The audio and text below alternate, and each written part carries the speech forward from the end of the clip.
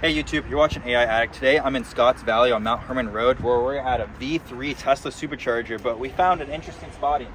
This North American charging standard is actually hooked into a CCS adapter, which is Tesla's magic dock. Absolutely incredible that we happen to spot one. Pretty much what happens is the NACS pretty much just slides right into the adapter. Typically, if you had the Tesla app, you could go into the not a Tesla option of the app, go in there, find your location, tap in your stall number, and then this would, in theory, release, and so you could use the CCS adapter on your non-Tesla vehicle. Unfortunately, it's not live yet in North America. It's only live in Europe at the moment, but we are seeing more of these magic docks popping up all over California and around North America. It's part of the $7.5 billion tax rebate network that Biden's administration is trying to roll out, trying to get Tesla to open up their supercharging network to non-Teslas, which is kind of incredible if you ask me.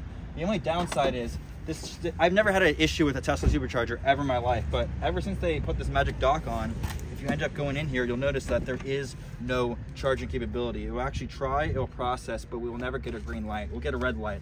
In fact, every supercharger here is experiencing the same issue, so we'll have to do a rate your charge on this.